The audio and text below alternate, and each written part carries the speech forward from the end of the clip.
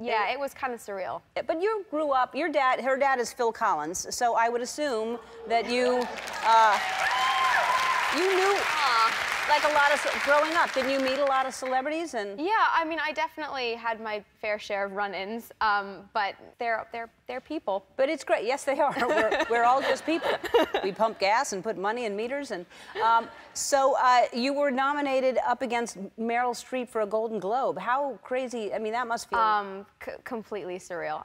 Just even having my name in a sentence with Meryl Streep was something I never ever imagined. Yeah. But total honor. And you were raised in England. I was raised in England. So I was born there and then moved here when I turned 5.